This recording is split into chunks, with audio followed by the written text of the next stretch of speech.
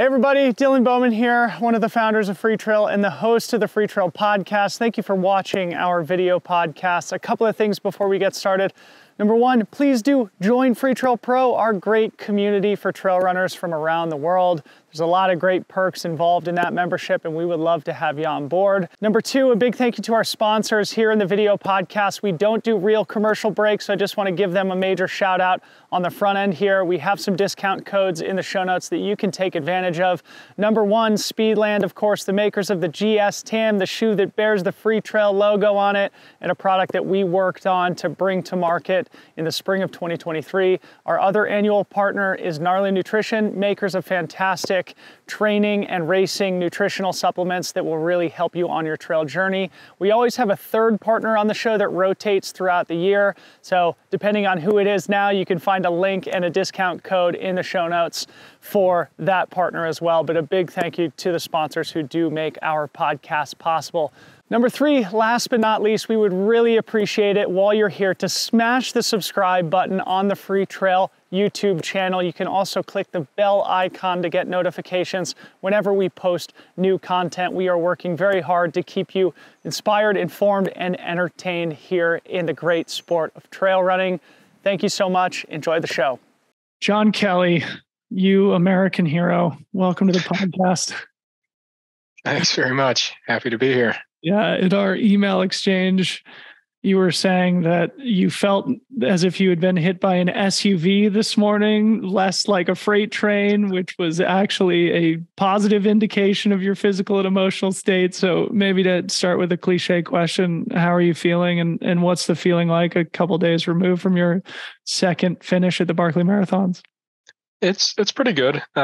So yeah, I've had a couple of nights of decent sleep now, so I'm losing the brain fog a bit. That's always the toughest thing to recover from, more so than the legs or any of the physical parts. Is the intellectual fatigue or the brain power fatigue from 60 hours trudging through the wilderness? Well, let's get to that in a sec. One thing I actually would love to do to open the conversation is for you to introduce us all to Keith Dunn, because for thousands of us all over the world, the Barkley is filtered through his Twitter feed, and he's a little bit of a mystery beyond that. So maybe enlighten the audience about Keith and what role he plays at the event. So Keith's been there for longer than I have. He's a part of what kind of created the Barkley, and initially started tweeting about it. I think back when Twitter first started, it was really the first kind of outlet of any sort from there. Before that, there would just be the kind of post-race write-up that Laz will put out, and that'd be it.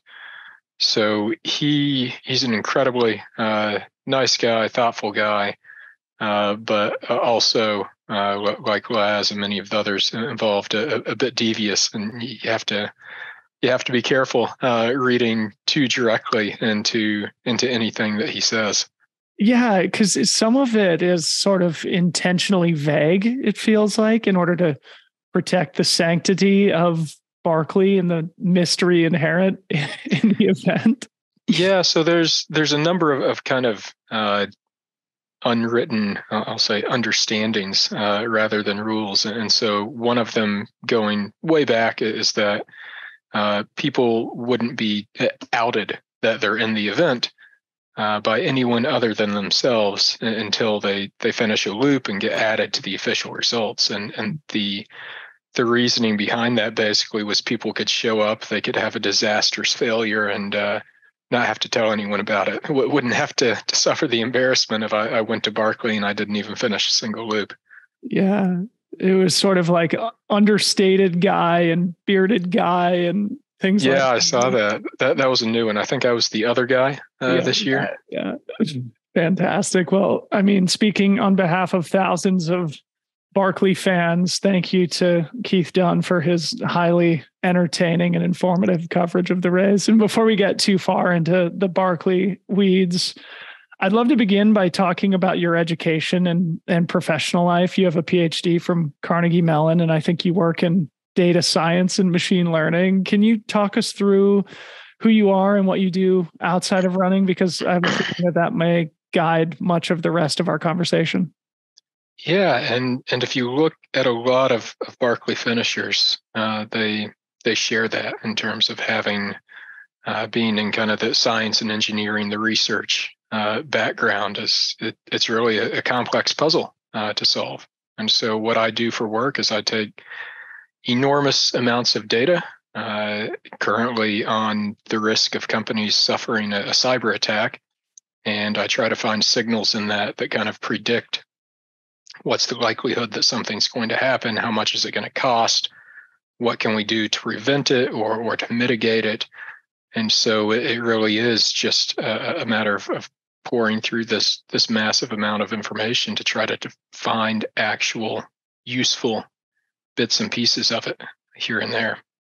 So just out of personal curiosity, your guys' company specializes in protecting the data or ensuring that other companies are protected against cyber attack. Is that right? Yeah, so we model the risk of companies for pricing cyber insurance. So if a company says, I want insurance against suffering a cyber attack, we would look at them, we would assess them and say, okay, here's how much that's going to cost, here's what your limits and all of that are. And it's your job to build that model. Is that how I'm interpreting it? Yeah. I built our original model. The team has fortunately grown past that point to where we've been able to distribute and delegate that a bit more. Amazing. So just going one level deeper, I recalled you posted maybe a year or a little more than a year ago about your company closing a major funding round. And I went back and found the post because I recalled it being very interesting. And I'm going to just read a quick excerpt and ask you to expand on it. And what you said is, the journey has been a lot like an ultra, constant swings between euphoric highs and soul-crushing lows, luck and good fortune right alongside unforeseen obstacles and painful missed opportunities, and an unending resolve to continue moving one step ahead towards the goal. The two aspects of my life have very much fed off one another. Of course, the other aspect being your endurance life. So maybe expand on that and provide any other commentary about the parallels between early stage entrepreneurship and the Barkley Marathons. Yeah, and that one, that was a huge moment for us. It's also relating to ultras and mountain running, possibly a bit of a false summit, and that we still have a ways to go before we can really achieve our goals on that. If I had to relate it to Barkley, that was maybe loop 4. Maybe I'm out on loop 5 now. The goals within sight, but things could still come crashing down horribly wrong. And so in both cases, though, it really is just a matter of you have this huge, long-term, seemingly infeasible, impractical goal. I mean, the things I do, Barkley, the Wainwrights, the 9-way, any of those, if I stand at the start and think, oh, I have to spend the next 60 hours running 130 miles through the woods with 75 feet or 70,000 feet of ascent. As a whole, it seems nuts, and no one's going to do that. It's difficult to even grasp, much less believe that it's possible. And so it's a matter of being able to break it down into these manageable chunks and these manageable components, and just keep moving forward. And there's setbacks, there's rewards, there's really, really tough low points where it just seems like you should quit and head back. But it does get better, and most times it does keep trending up, and eventually we'll get there. Yeah. How did the two pieces of your life fit together? I mean, obviously there is just this massive parallel. Does your experience as an endurance athlete translate into the low moments and the endurance that you need in order to navigate things in your professional life that aren't ideal? Yeah, I mean, that's absolutely worked both ways. There's been lessons from my career that I've applied to running, and vice versa. There's been a number of particularly difficult points early on where, that modeling aspect of our business, that was me, that the tech team was me. That's it. And so, there was in particular a month in December one year where it's like when most of our business happens, and it was just constant at the grind the entire time. And I remember just thinking to myself, if you can finish Barkley, you can get through this. You can make it through this. It's going to be good once you're done. And again, we've now grown to the point where I'm no longer the single critical thread that everything depends on. So I'm able to go out and do something like run Barkley, and while I'm out there, not worry about like what's happening. Yeah. Am I missing something that is dependent on me while I'm out there? And maybe that's part of the reason why you finished again, is there was a little pressure relieved on the professional side of things, and you were back in a place where you had the spiritual and emotional energy to get through 5 laps. So let's talk about that in a sec. But well, go ahead. I'll just add one thing to there, that it's been, as tough as it's been on both ends, it's also been very complimentary in terms of having the flexibility of just being in control of my own work schedule. There might be a massive amount of work, but I can kind of decide when it is, and I can fit my run in, or I can fit my race in, or I can travel and work remotely. And without that, I don't think there's any way that I could have gone on so many of the adventures I have the past few years. Well, maybe we should just get to this now, because I put out a little call for questions on the internet. And by far, the most popular question was, how do you balance everything? Obviously, we've been talking about very involved career. We haven't mentioned that you're also a father of 4, I think it is. So maybe satisfy the curious minds of the Freetrail podcast listeners who are desperate to know, how a father of 4 and somebody who does have such an involved professional career is able to also balance these amazing endurance feats as well.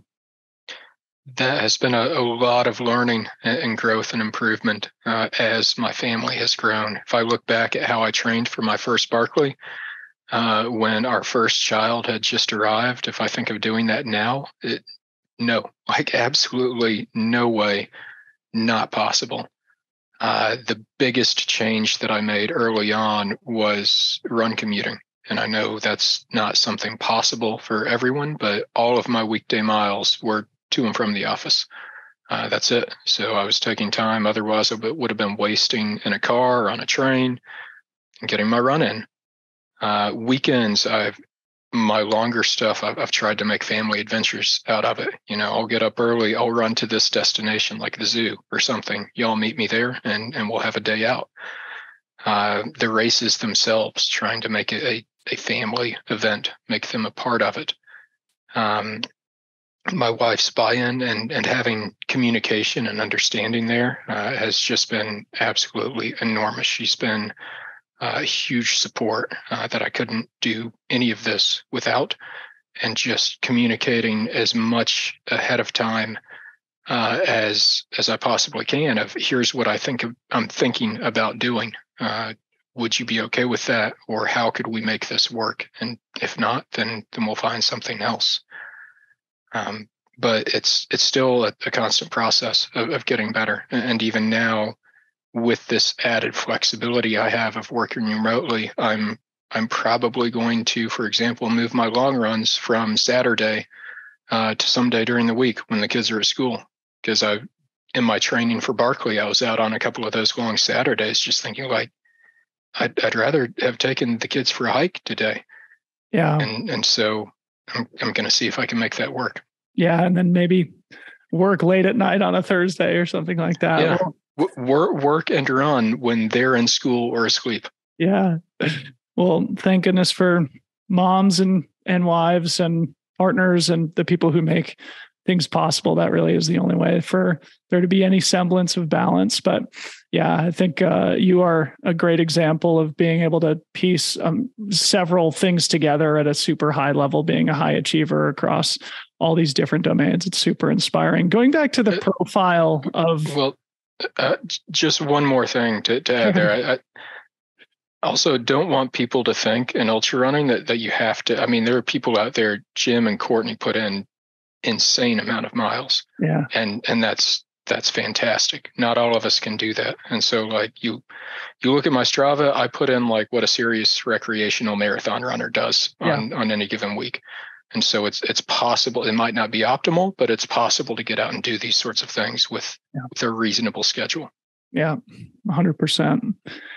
So going back to the profile of Barkley finishers, having academic backgrounds and postgraduate degrees, can you describe the intellectual exercise in a way that is understandable for those of us who don't have those types of degrees? Like, in what way do you apply some of the intellectual power that you have and the PhD, work ethic that you have to something like the Barkley? Like, how much of it is an intellectual puzzle? So there's a lot of variables involved. And so for me, it's always about planning for what I know I can do, preparing for what I think might happen, whether it be the weather or anything else that can change a bit. And then proceeding, just getting on with it, not wasting my energy on some of the things I have zero control over, like when is Glass going to start the race? I never give that a thought. I wake up and I start it when he starts it. But each of these things, it might seem like some of them are kind of inconsequential and they don't matter. But over a race that long, every little thing adds up. How long you take between loops, how long you take getting each page out of the book, whether you're able to eat and change kit while you're moving rather than stopping each time to get it out of your pack and do that.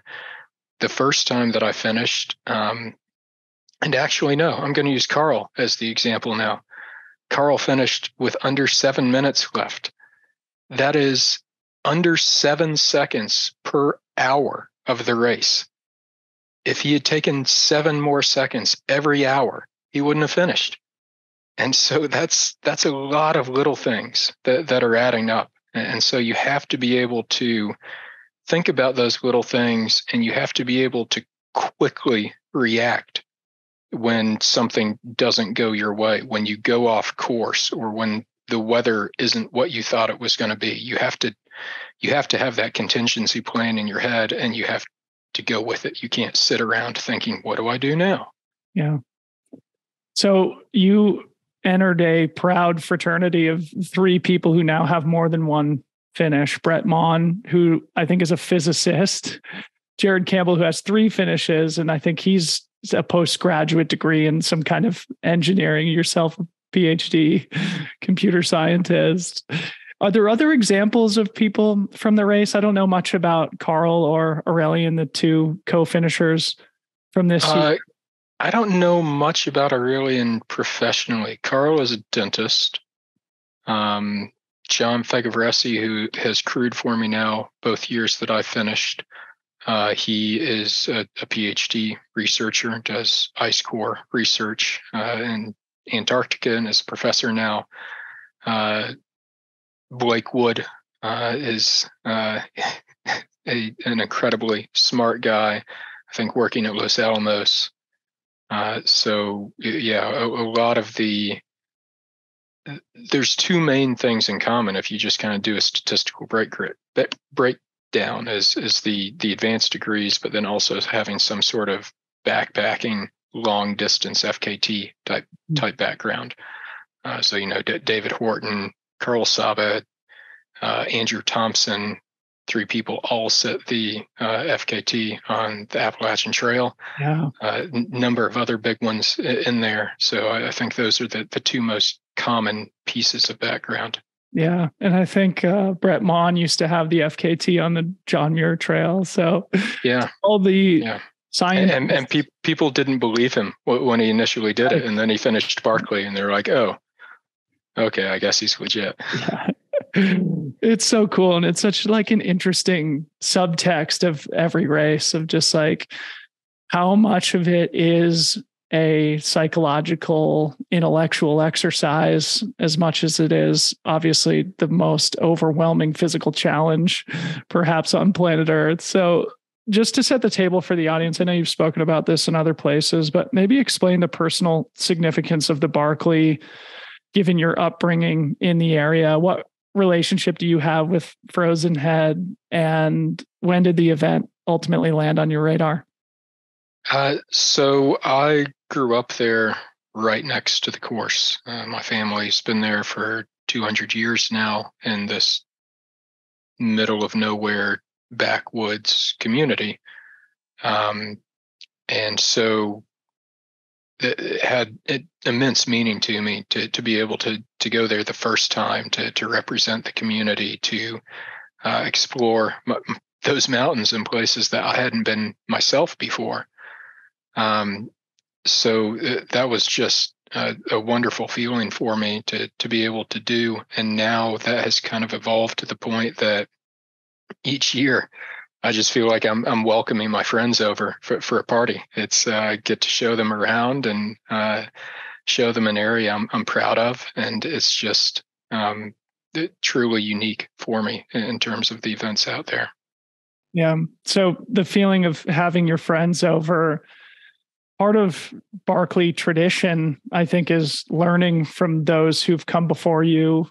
And I'm sure you have sort of become a mentor to a lot of the newer runners. Your friend Damian Hall was over this year and had a fantastic debut on the Barkley course. And so you're sort of acting as an elder statesman in some ways. Who was that person for you? Was there anybody you shadowed in your early days at Barkley who acted as a mentor? So my first race in 2015, I ran a lap with Bev and Alan Abbs, who two historically have done great things at Barkley. Bev was the last woman fun run finisher for about a decade until Jasmine did it this past year. And so that got me started. And then my second two loops that year were with Jamil Curry. And so that was really my biggest introduction was following him around and learning the course from that. And that was huge. Without that, I was still pretty early on in ultra running myself at that point. Barkley hadn't exploded to the popularity that it is now. Documentary hadn't come out. Again, I was the local boy, so I was honestly able to get in with less credentials, given all that, than what most people have now. And without that support, it's likely that I wouldn't have had a second attempt or a third or anything beyond that. It would have been one and done, and probably not much for my ultra running career beyond that as well. So it's huge to have that sort of support and mentorship coming in. Yeah. You mentioned the documentary, and Barkley really has become a bit of a phenomenon. Like, it really does take over the internet to a degree you probably don't appreciate because you're out suffering on the course. But it's such a fascinating, riveting couple of days in the ultra running Twitter sphere. And I'm sure there's a tension there, of course, like protecting what makes Barkley so special while also welcoming a greater community into the experience of the race. Do you have any commentary about that? And especially like this week, there was a New York Times article written about the race. And so I'm sure there's a tough balance to achieve there, which doesn't fall on your shoulders. It probably falls more to people like Laz, but I wonder if you have any comments on it. Yeah, I think it falls on all our shoulders a bit. It's definitely a fine line, and it's something that I think there's tremendous value in sharing the stories of people out there and showing these stories of perseverance, of people reaching for their limits, of not being afraid of failure and achieving great things and doing so. Also an appreciation for the wild places that we still have. All of that I think is incredibly valuable to share publicly. But if we're not careful, one of the documentaries was called The Race That Eats Its Young. If we're not careful, it'll be the race that eats itself. Those wild places will disappear. They'll be overrun. The experiences that runners are able to have out there with solitude and with these individual personal challenges, those will disappear.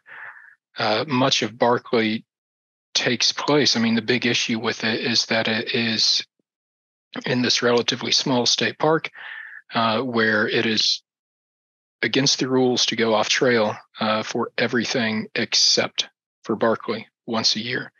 There are some sensitive ecological areas. The race was nearly shut down 20 something years ago and came back with an agreement that, here's the number of loops that are allowed per year. And so if we're not careful and kind of being good custodians of that land, then it's something that won't be able to continue. So maybe this is a good time to talk about Laz in the same way we opened with a comment about Keith. I've never met Laz myself, but I find him to be, again, just a fascinating figure in the sport and just an immensely creative mind. Do you have any stories or anecdotes from your interactions with Laz over the years that have stood out or that you think the audience would find entertaining? I might have to take a second to think about a specific anecdote, but he is a very enigmatic person. On the outside, he appears to be a tough, badass coach type of person. On the inside, he cares nothing more about seeing people succeed and about wanting people to have these opportunities to do great things. And so, when he says things like, "Oh, the woman will never finish," that's his way of challenging exactly the type of women who can finish, who can say, "No, F you, I'm going to do this." And that approach rubs a lot of people the wrong way. He says a lot of things that become a bit controversial. And so, he's no nonsense. He doesn't try to really cater to anyone's opinion. But I think that for what he does in terms of helping people truly find what they're capable of, he's highly effective and deep down a very caring and understanding soul. Wow.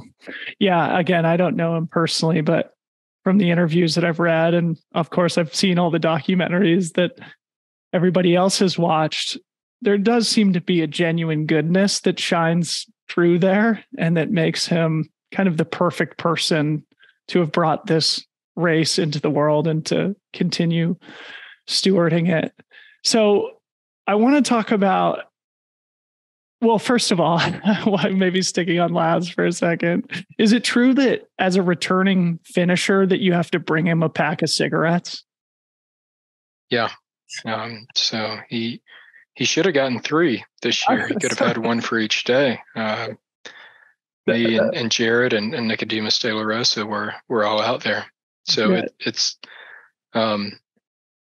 last year I had to do that. I was still living in the UK, and I went to the local grocery store to get my pack of cigarettes, and they carded me. And so here I am in middle of nowhere, Tennessee, clearly not with a British accent, and I get carded for cigarettes, and I'm pulling out a UK driver's license, and I'm like, this is a bit suspicious. But fortunately, I was able to get my entry fee and make it into the race. It's so funny. And that's exactly where I was going with Nicodemus, who finished in 2013, Jared Campbell, who, again, 3-time finisher, 2012, 2014, 2016. It makes me want to ask, to what extent previous experience and previous finishes are an advantage? What about the course stays the same and what changes year to year? Sometimes not much. And sometimes quite a bit. And so it really depends on whether your experiences before or after that. One of those big changes. Prior experience is always going to help some. There are some pieces of the course that, as far as I know, they've always been there. or pieces that really don't change very often. But for example, so 3 people finished in 2012. That was the year of the documentary. Jared, Brett, and John. And then the next year, Nicodemus and Travis. So 5 people, 2 years. The year after that, he made a change to the course that Jared estimated added about 40 minutes per loop. And until this year, that was a decade where only Jared and I had finished.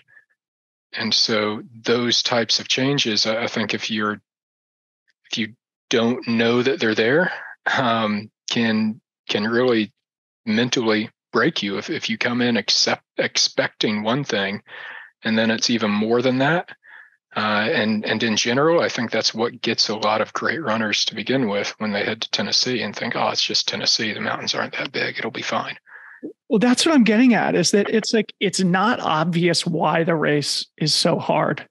And when I've never really spent much time in that area or in the South in general, but I associate it more with like warmer, humid weather. And then every year it's like just heinous conditions and everybody's wearing 3 jackets and tights and winter hats and a trash bag in your case.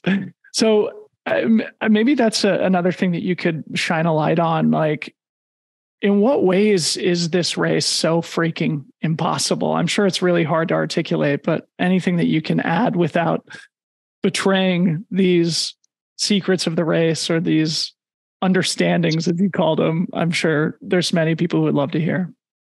So, I mean, the terrain is rough and steep, and there are places all over the East Coast where, yeah, you can find some steep hills. They may not be very long, but Frozen Head in particular, if you just look at it on a topo map, you're kind of like, how did that get there? Like, what is that? It sticks up in a way that just doesn't seem natural. And so you're constantly going up and down these steep, 40% grades. And that's the biggest part in terms of the difficulty. Also, the footing on those, it's covered in leaves, rocks, mud, roots. That's an added degree, and you're running through briars and mountain laurel bushes at the same time. So you've really got to kind of let your foot off the brakes sometimes when mentally you don't want to, in terms of seeing the terrain in front of you. The weather is another huge thing. This year was the best Barkley weather I've seen. It got a bit cold at night, but there was no precipitation. The ground was relatively dry. Wasn't really windy. It was great. But typically that time of year in East Tennessee in March, having 3 straight days of good weather is unheard of. And so it's not necessarily how extreme the weather gets, it's how volatile it gets. Where, I remember actually was that year with Jamil, where there was a night where we were on top of Frozen Head, where there's a water drop, and these are gallon jugs of water that were frozen solid. Not like, oh, there's a little chunk of ice here, or there's slushy, solid blocks of ice. Could not get anything out whatsoever. The next afternoon, like 12 hours later, on that exact same climb, I am in shorts and a t-shirt, baking, just sweating to death. And so, the body's good at preparing for and training for one extreme or the other, but that constant back and forth, it wears you down. Incredible. So you finished in 2017, and then there was no finishes until this year. What do you attribute that 6-year drought to? Acknowledging, of course, that 2020 was canceled due to COVID. Yeah. Well, I do think that for a few years, he might have swung a bit too far in the difficulty direction. I'm not going to say that the course was unfinishable, but it was certainly more difficult than this year's course was. And so that's a very difficult thing to do in terms of keeping a course right at the edge of what's possible. Anyone can make a course that's impossible. That's not hard. But Barkley, over the years, it's really an arms race between Laz and the runners. You get LED headlamps instead of these old carbide mining lamps. Okay, I'm going to add this section. Now you have trekking poles. I'm going to add this. Now you have running packs and running shoes. And now you actually know how to train for these things. Like all of these improvements that we make, even things like everyone used to go back to their car between loops and have a nice transition. I really started in 2017, the whole, no, I'm just going to sit down at the gate and get back out in under 10 minutes. And now everyone does that. Everyone who wants to finish has to do that because, that became an option. When I said, okay, if you're going to do that, I'm going to add this section to the course. Yeah. And so it's this constant back and forth of trying to outwit the other one, but at the same time, keeping it right at that edge where it is possible. Just extremely difficult. Right. And it feels like Laz has a bit of that science-oriented brain in him too, in that he is able to keep it close to that edge, even though there was a 6-year drought. I mean, with 3 finishers this year, Aurelian finished in 58 hours and 20 minutes. So what did he had 100 minutes to spare. You had slightly less than that. And Carl, like you said, it was 7 seconds a lap. And so Laz is probably doing math problems in his head too about how to keep it as close to that margin as possible to make it possible, but unlikely for almost anybody. Yeah. And I think there's a perception that he'll probably make it much more difficult next year. I don't necessarily know that that's true. Because I mean, like you said, there's me and Aurelian who had over an hour left, say an average of an hour and a half. But again, the weather and the start time. We had a very good start time this year. Ratjaw was mowed, the infamous slope that has all the briars on it, that they had mowed that. Last year, it wasn't. And so, you were going down that just like pushing your way through these curtains of briars. And so I think that next year might be slightly more difficult, but with the expectation that the conditions are more normal, because you don't want to make it to where it has to have absolute perfect bluebird conditions in order for anyone to finish. Yeah. Interesting. I want to talk about your mental outlook a little bit. I went back and read your 2017 report from the year that you finished, and you'd mentioned that in 2015, you were genuinely scared of the race and you failed that year. In 2016, you said you were more confident, but you were anxious. And then in 2017, you were genuinely excited about the race. And that struck me as a fairly profound data point there.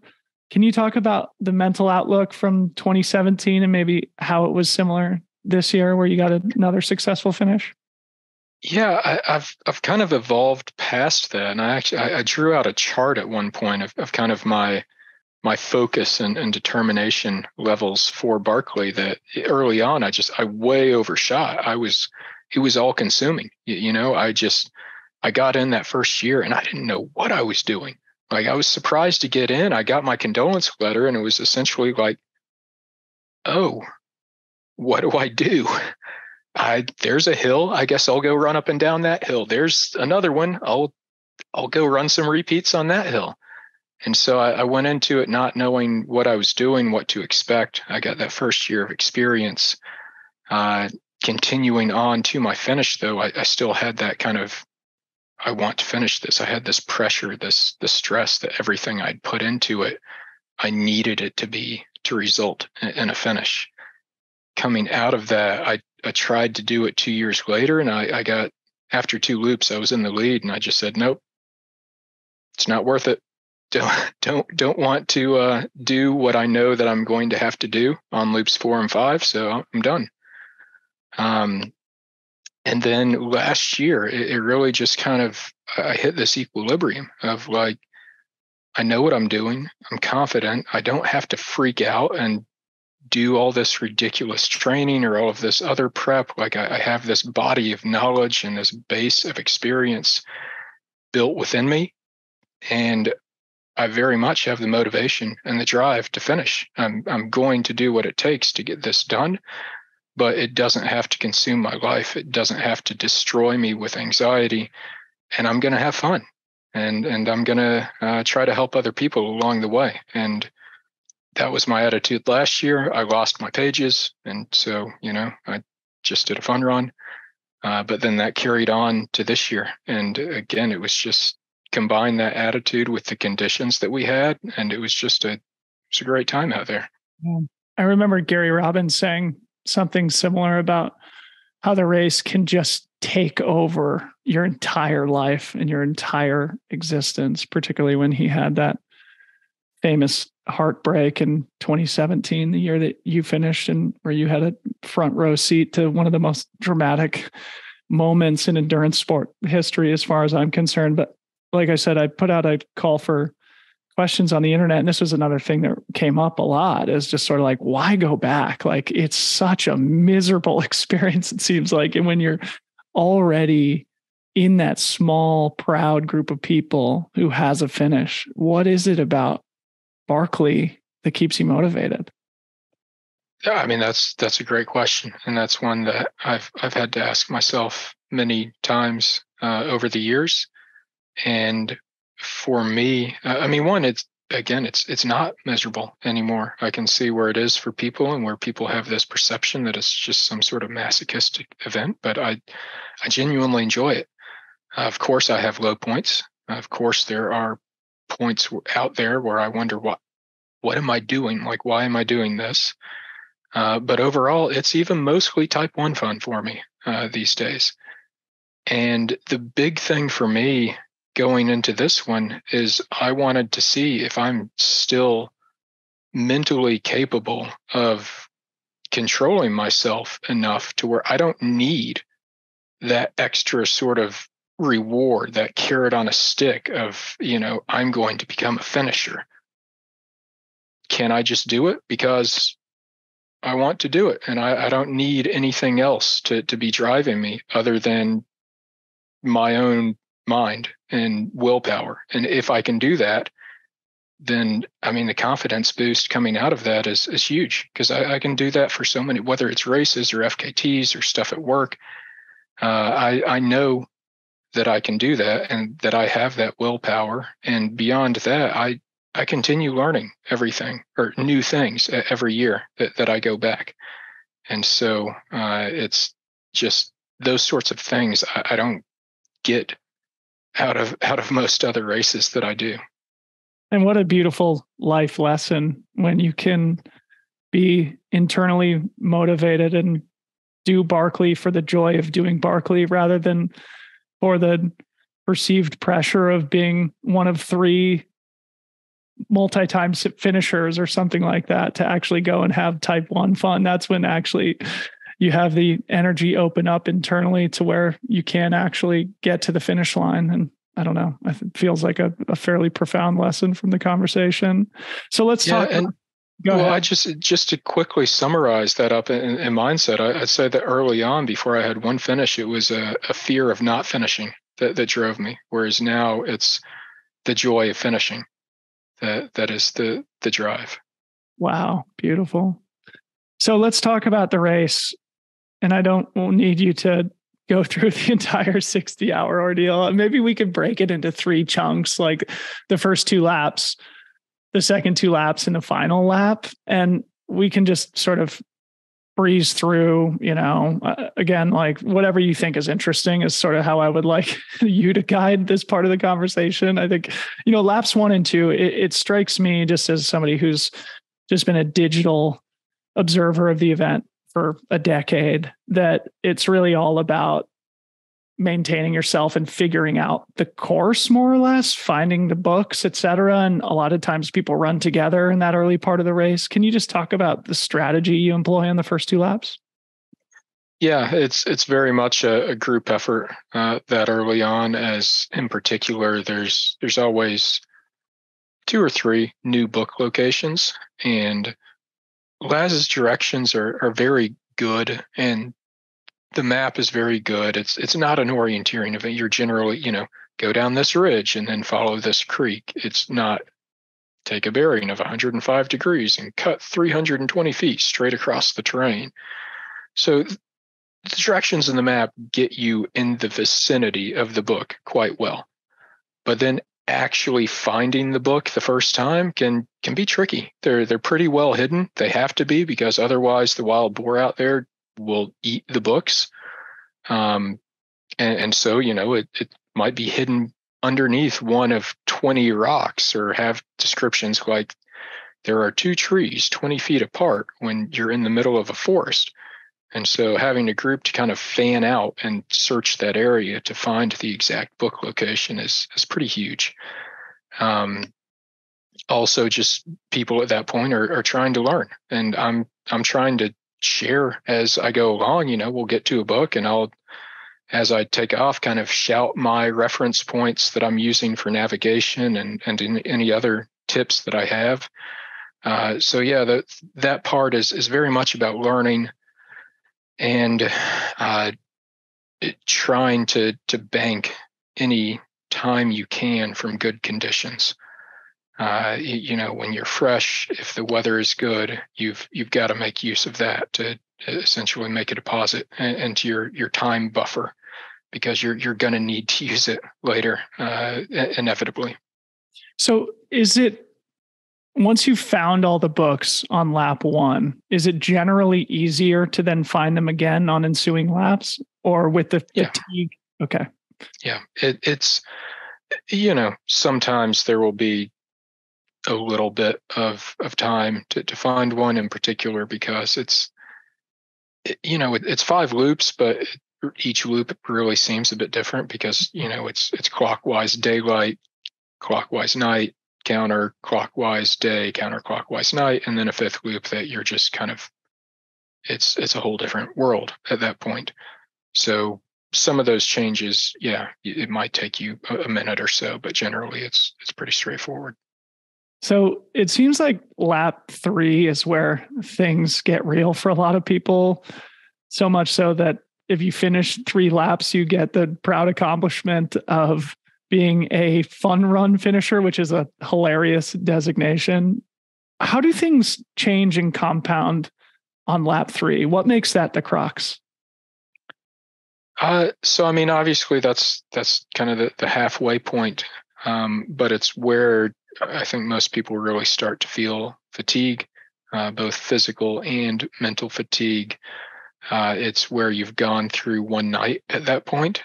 And I think that for everyone, you can make it through one night of sleep deprivation. You can do okay with that, but it's going into the next evening where things start to get tricky, and you have to wonder, well, do I need to sleep? Can I get through this with caffeine? Or you can just start to make mental errors because you're not fully alert and fully focused every single second.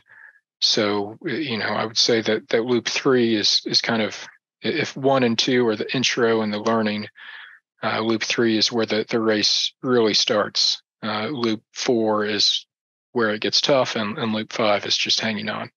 Yeah. You mentioned a second ago about your strategy in the camp. I would love for you to go a little deeper on that.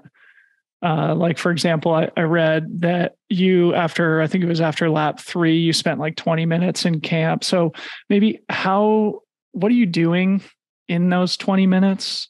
And how does that evolve throughout the race? And any other tips and tricks or strategies that you've employed for those critical transitions?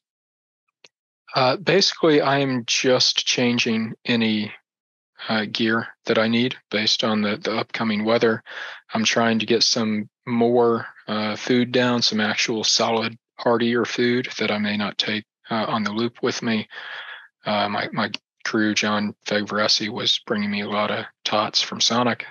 Those were great. So those are the 2 main priorities. Sometimes, like after loop 2 this year, where it got quite cold that night on loop 2. Again, it was dry, so it was okay.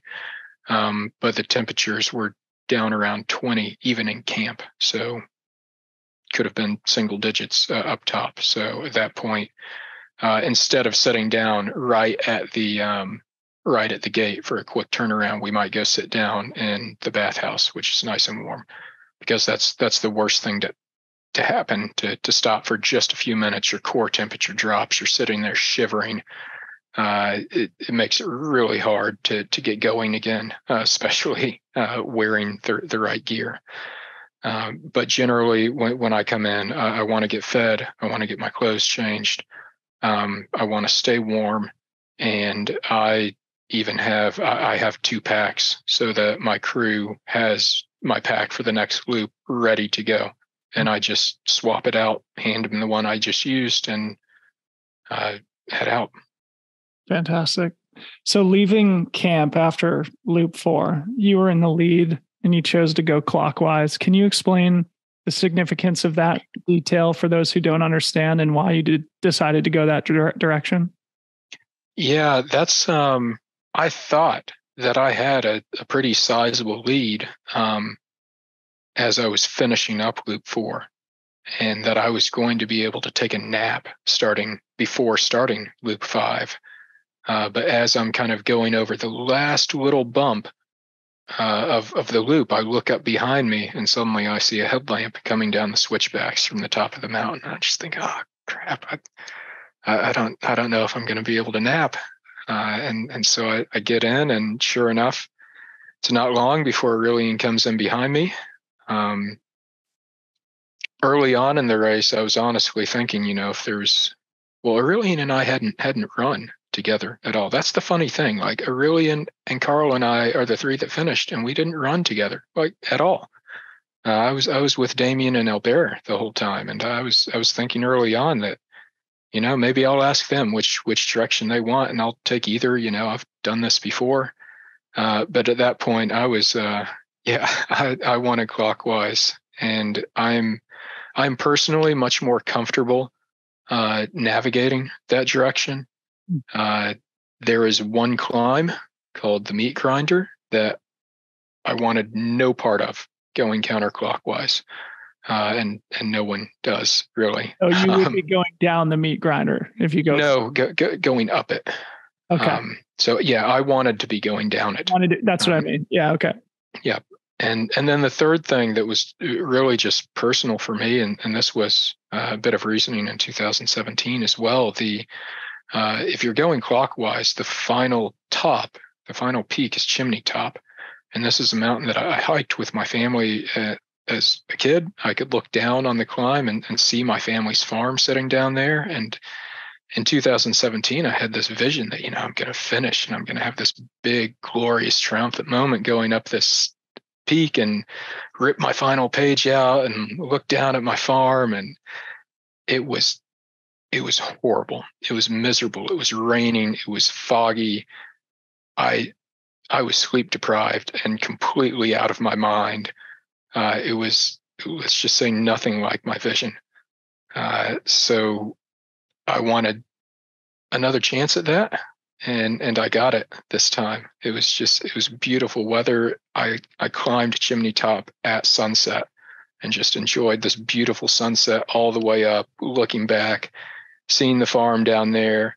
Got to the top and sat there enjoying it, just counting my pages. And was just, I'm happy with that. So next time, maybe I'll give the other person the choice of which way they want to go, and I'll take my nap. It's a beautiful description, and it makes me just think those are the peak life experiences right there. Like, that is 100% something that'll stick with you forever. That night alone on top of Chimney Top, looking down at the family farm. Nobody else will ever understand it except for you. And what a beautiful thing that is. I just pulled up one of Keith's tweets because your description made me think about it. And you're kind of talking about how ultimately it did become a race. Obviously, finishing Barkley alone is a massive accomplishment, but you guys actually were competing out there. And what Keith said is John is limping, Aurelian is sprinting. In each of their minds, there's a halfway point in loop 5, and both want to reach that point first. We have a race. So to what extent was the competitive drive alive in you at that point? And what is Keith talking about the halfway point on loop 5? I mean, if I were to be completely honest, not much. I was entirely concerned about staying awake and getting myself to the finish on loop 5. I did have a bit of a bum knee. I smacked it into a tree on one of the descents earlier.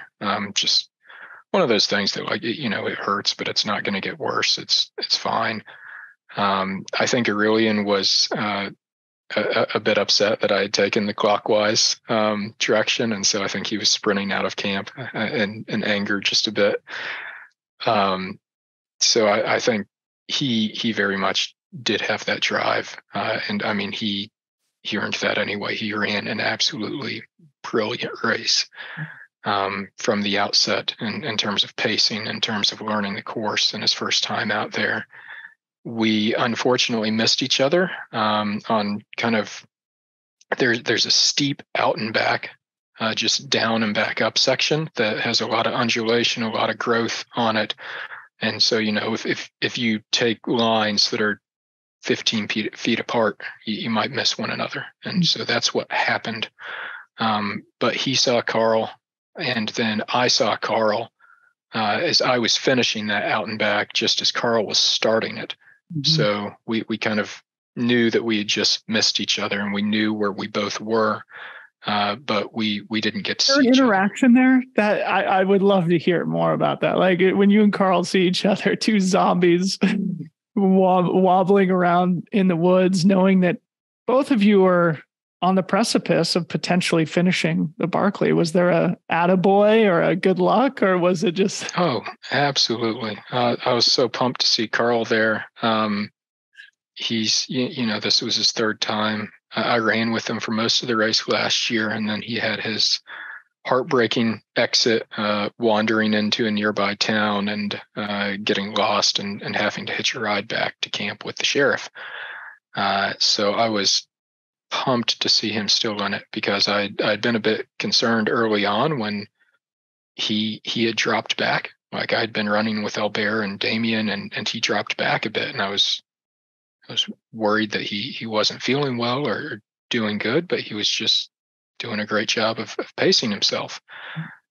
So that was exciting to see. And I did also know at that point that if I started to slip, I would have Carl basically as a backstop behind me. It's easy in that mental state to kind of just lose it and forget about the fact that, I have a race to finish.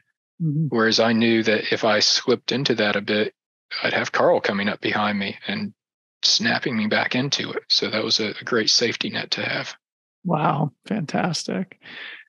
Maybe lingering on this a little while longer, just saying a few words about the two other guys that finished. Aurelian, his first time out there. Is that unusual to have a first time attempt? Yeah. Really? Yeah. There's a few people that have done it. John Fegbaresi did it largely on his own, which is incredibly impressive. Jared did it. He ran with Brett most of the time. I think everyone else that's done it has had someone like a veteran or another finisher to run with the entire time and to learn the course.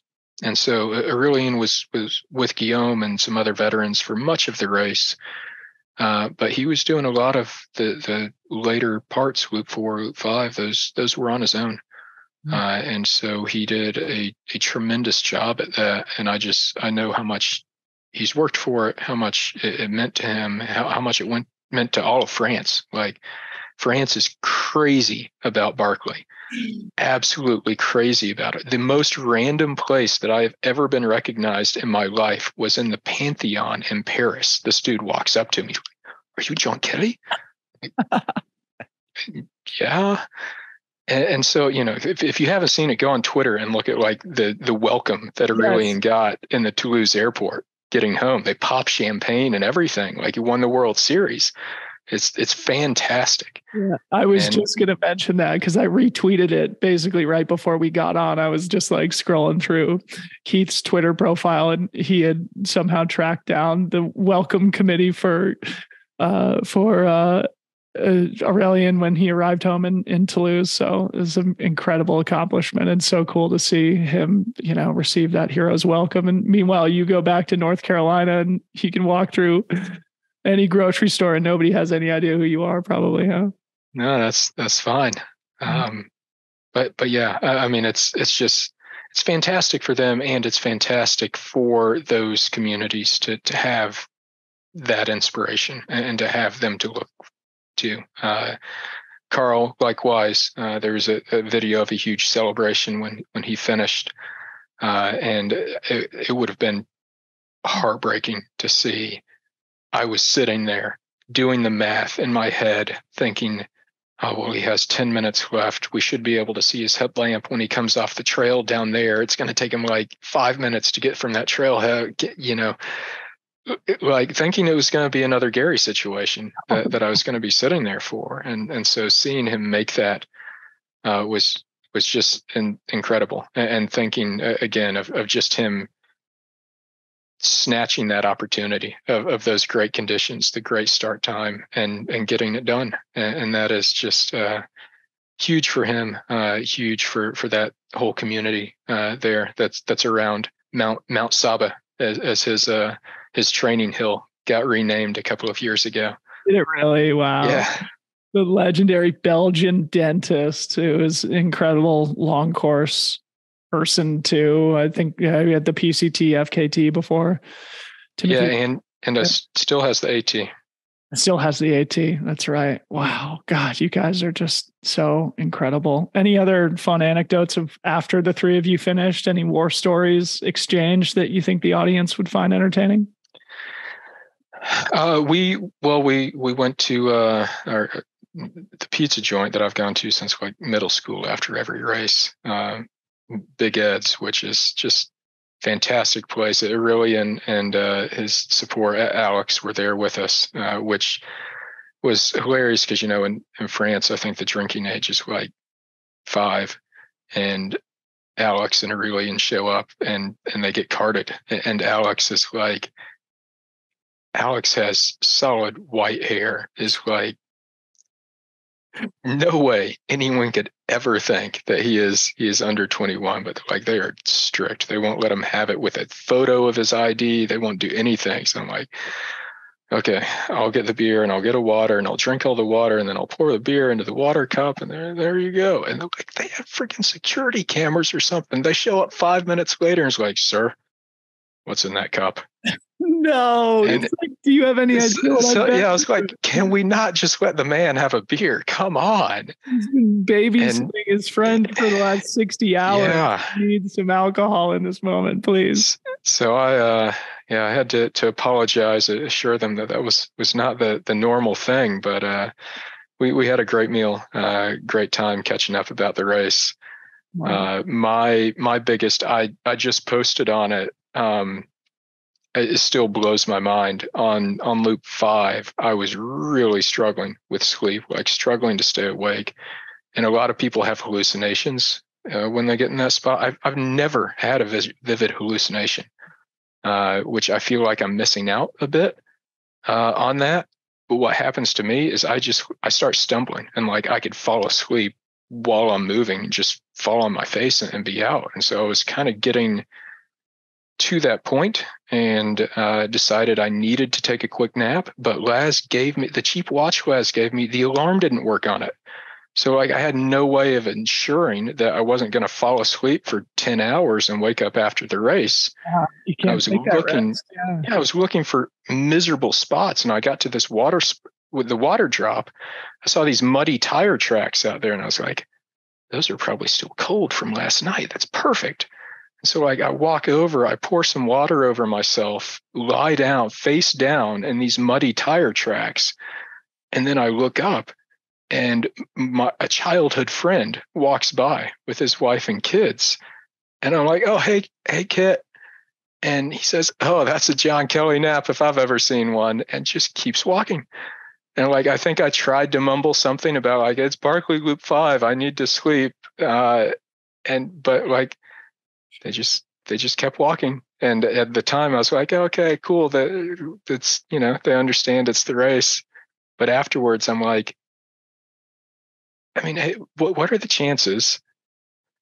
Like would I sure recognize him? Like, how would I recognize him? I haven't seen him in 20 years. And who would just keep walking? Like, he would just be like, oh, that's normal, dude, face down in the mud in the woods. It's cool. And so I was convinced that I had had my first legit hallucination. Yeah. But I messaged him. I found him this morning on LinkedIn, of all places, and messaged him the somewhat awkward, hey, did you see me laying in the tire tracks, or the muddy tire tracks last week by chance? And he messaged back like, oh yeah, that was us. It's like, are you kidding me? You're just going to let me lay there? Come on, buddy. Well, I mean, he knew the race. He understood the race. That's not the first time I've pulled something like that. And so it's great that he did, because otherwise he probably would have insisted on helping me off the mountain. My race would have been done. Wouldn't have been good, but it's just, what on earth are the odds of that? Yeah. And the fact that I actually, again, my mind had enough acuity left in it to recognize him and just be like, oh, hey, Kit. And yeah, so I'm hoping I'll meet up with him, and we'll go for a normal hike in the woods and catch up a bit. The universe brought you guys together in that moment for some reason. You guys got to go reconnect. I can't finish without having you say a few words about Jasmine's performance. Can you put that in context for the listeners? Jasmine has been phenomenal both years. She has been largely on her own out there, and navigating on her own, pushing herself on her own. She just put in the greatest women's performance ever. And this was on not having the best training, the best build coming into this. Previously, only one other woman, Sue Johnston, had started Loop 4. Sue went out and got 2 books and came back. Jasmine, I believe, got all of her books, but was over the time limit. She got nine pages on Loop 4 from what I saw. 9 of 13 on Loop 4. So, yeah, it's phenomenal, and I hope, because to me she has the complete package, and as far as the skill sets go that you need to finish. She has the speed, she has the navigation, she has the mental resilience. It's all there, and I want to see her come back and keep seeing what she can do. And as much as it's tough to be out there on your own, I also personally know how beneficial it is. Where in my second attempt in 2016, I was on my own for the entire time and started my 5th loop, and only made it to 1 book. But that experience was huge for me in future success. So I look forward to seeing not only what she can do with that experience, but what she can do if she has a partner out there for that time as well. Yeah. Wow. Well, let's start winding down now, John. And thanks so much for the time. This is so fun. I'm not going to ask you if you're going to go back, but I'd love to hear if there's anything else that we didn't cover about this year's race, anything that's on your mind now with 2 fairly decent nights of sleep that you're thinking about in its aftermath that you'd like to share. I think that pretty well covered it. It's just, it's amazing to me each year to keep going back. And I know when I'm out there, I'm getting to experience this. I'm getting to learn all these things. I'm getting to push myself in this unique format and share it with these other people. But like, it's a tiny number of people relative to who all's out there on Twitter and elsewhere watching. And so as we mentioned earlier, like I really want to be able to share the lessons learned from this, and to be able to kind of have this be a shared experience rather than just 40 people that are permitted each year, and see how we can take this to create other things that give people similar opportunities, whether it's doesn't have to be this same format race, but just things that appeal to people individually, because it's definitely not your typical cookie cutter race, to say the least. And I think that there is a ton of diversity in our sport in terms of what people prefer doing and what they excel at doing.